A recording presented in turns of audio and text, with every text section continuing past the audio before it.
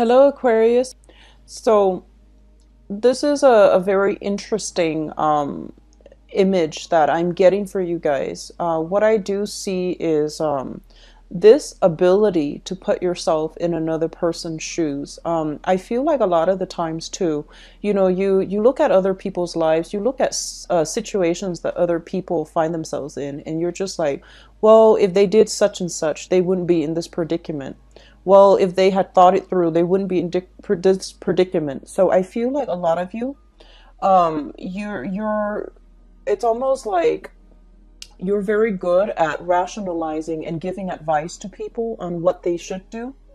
And you're very good at, thinking of like detaching yourself and giving somebody very, very objective advice. And I do sense that, you're objective enough, you're detached enough so that you can see the forest for the trees. But the past few months, I've been seeing that, you have this really, really strong heart chakra activation that I felt happening for you guys, where you start to feel a very strong sense of empathy for other people, even people that you don't know, like random strangers, or people that you see, you see how their lives have turned out, and then you feel really bad for them. And so it takes me to this point right now that I'm reading for you, and I feel like the energy for the next 2 weeks is greatly centered around being able to see where other people are coming from, being able to see what people have been through, what their life experience was like, and how it got them to this place that they are right now.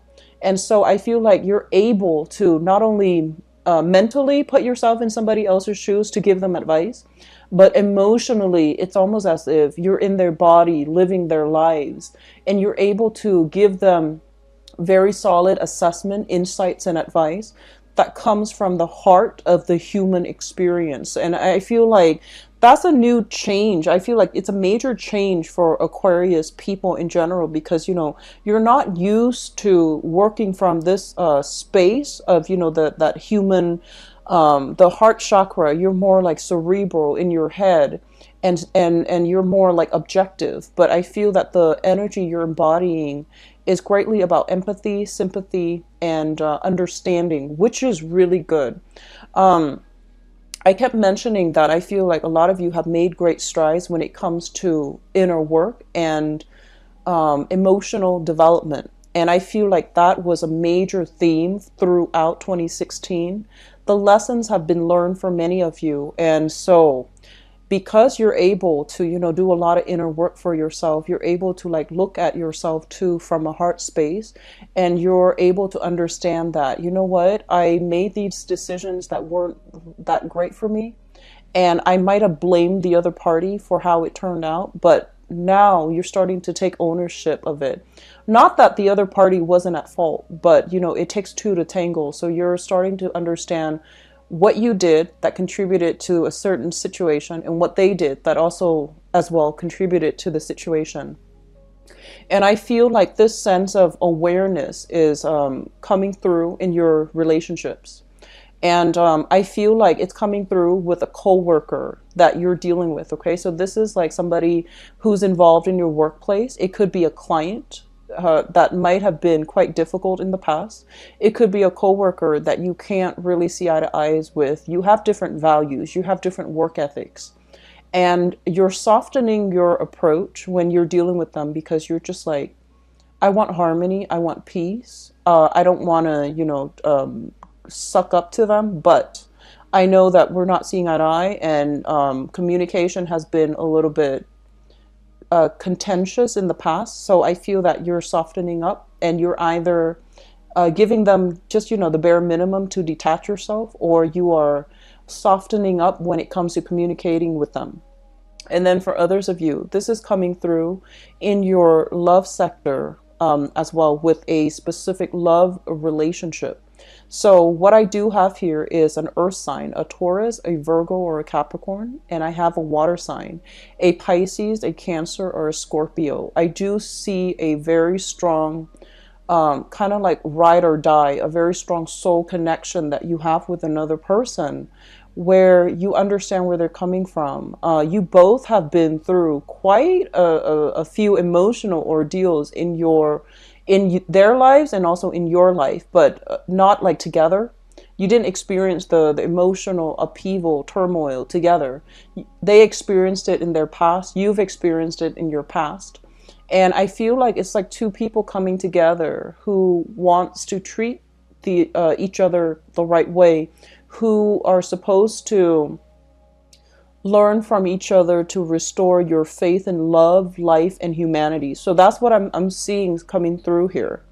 Your financial situation for some of you, if there has been some type of legal entanglement, you're going to be able to untangle yourself. Okay, so it's a very definitive. I see like some conclusion to some long-standing legal issue, and it's just gonna untangle itself in a very clean way. It's not going to be a messy ordeal. It's just going to be very clean, very clear cut, very finalized and resolute. And then you just, you're free. And then others of you, I do see some court issues as well, like paperwork. Not so much court, but more like paperwork, I should say. Paperwork coming from an official channel to you. And I do see a lot of it being taxed, taxes that you have to file, paperwork you have to fill out, as well as paperwork coming through from official channels is what they're saying. So these are like official documents.